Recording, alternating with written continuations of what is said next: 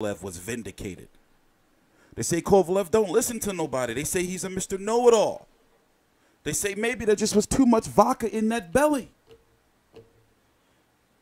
Was it a low blow when Andre Ward got the stoppage over him? How high is the scrotum, is the nutsack of Sergey Kovalev? There are so many questions. And now it seems as though HBO is done with him. HBO boxing is just done. You know, I keep HBO for one because my pop and Game of Thrones. I like to go through their documentary library every now and then. I noticed something about, well, it doesn't have anything to do with boxing, so fuck it. The point is, I think it's safe to say that HBO boxing is dying. Do you see in the near future a press release or some news coming out that HBO has signed or HBO has gotten a substantial boxing or sports increase of some shit? Canelo and Golovkin's contracts are done with HBO as of Saturday, right now, tomorrow. Right now it's September the 14th. 2018, 12:34 p.m. Eastern Standard Time on TstreeT Controversy. This is TstreeT Controversy Live. I guess let's just talk about the news of the day right now. Well, the first big news of the day. So far, we have Alvarez versus Kovalev 2. That's going to be on ESPN, Top Rank on ESPN. We're going to talk about that in a minute. We got the Canelo versus Golovkin weigh-in that's going to happen today.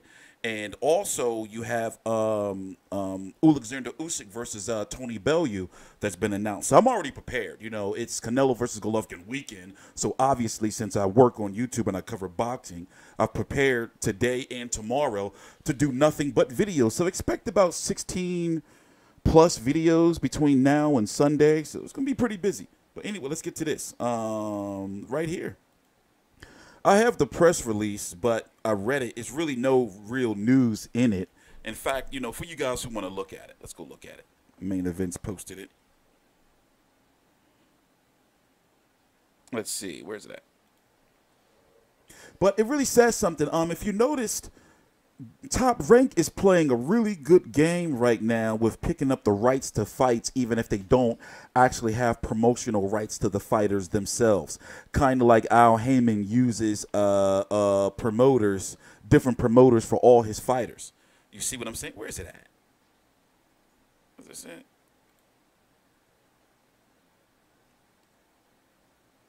Let's see if we can find anything worth reading in here.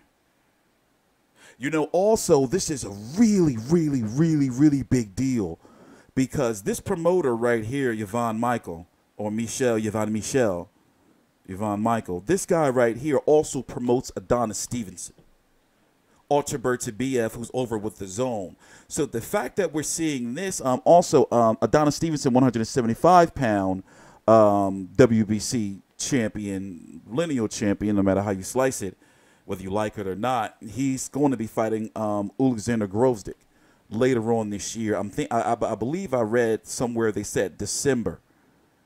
And it's looking like it's going to be on Showtime, but it's not really necessarily known for sure yet. Now, remember, Elieder Alvarez is also a Al Heyman fighter as well. And HBO had the option on Elieder Alvarez if he had beat Kovalev, which he did. So basically, HBO could have picked up the rematch with no promotional issues whatsoever, and they just didn't do it.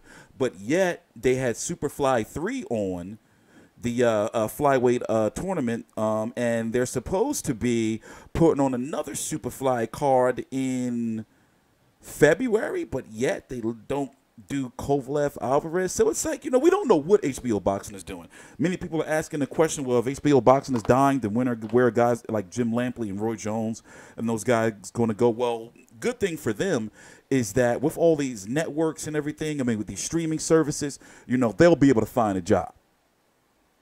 But it's just weird, you know, because we don't know what HBO was doing. So unless we hear within the next few weeks or at the post-fight press conference of Canelo Golovkin that they're going to re-sign Canelo or Golovkin, like, for example, Oscar De La Hoya is shopping around. You could very well also see Canelo on ESPN. Understand what I'm telling you is where I say ESPN has two different promotional companies, Golden Boy and Top Rank, 2 different deals with these 2 different promoters. So you can see Canelo on ESPN as well. For example, last night a video I got to cover, a card I got to cover is Golden Boy had a card on last night, Thursday the 13th, headlined by Pablo Cesar Cano. And tonight, Top Rank is having a card on ESPN with Jose Ramirez and Antonio Roscoe I'm going to be covering. And then we got Canelo GGG2 tomorrow. You know, and they were running all kind of Canelo Tecate shit, you know, and the promo for Canelo GGG2 on the ESPN3 undercard stream for that fight. And also, like, the ESPN, all that shit is a good deal. For the $5, you know, it's a really, really good deal. I just don't like how they put the press conferences behind that, what is called the paywall, you know, and the weigh-ins and shit like that, you know. But whatever, you know, and I'm not for me, but for you guys. I don't mind paying for it, you know, but for you guys, you know, for promoting the fight, I think that type of stuff should be free. But what am I doing? I was supposed to be finding some key information in here, but this is just like a get hype press release. We don't know what the date is going to be. We know it's going to be in likely January, no later than March, and you can expect 4 main events who promotes Kovalev and Bob Arum and Top Rank to mix up the card. So don't be surprised if you see somebody like maybe Isaac Dogbay, you know, Jesse Magdaleno. You know, even one of these guys could end up on that card that's fighting tonight.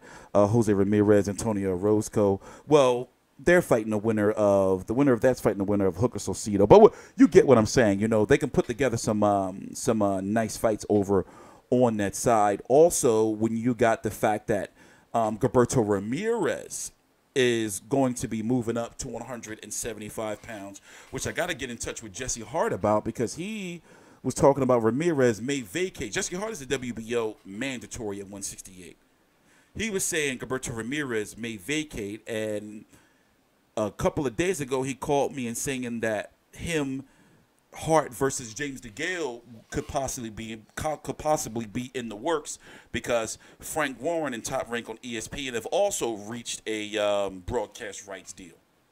So there's a lot of shit cooking with Top Rank, and you know, now that, you know, they're picking up the rights to a whole bunch of other fights, it seems as though they smoothed over whatever issues they were having with Manny Pacquiao, you know, which makes me think he may not be headed over to the zone after all.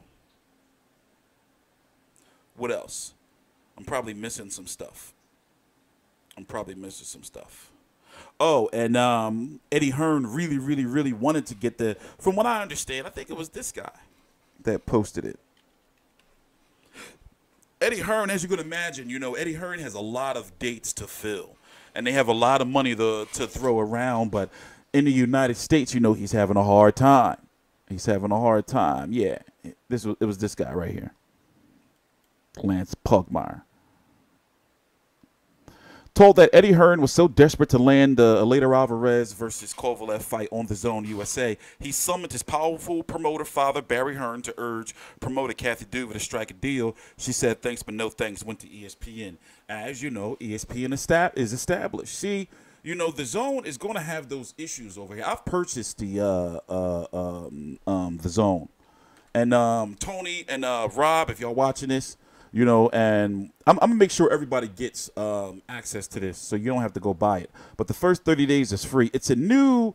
You know, it's a new venture over here, and even though they have the money, ESPN is established, and also ESPN has the money too.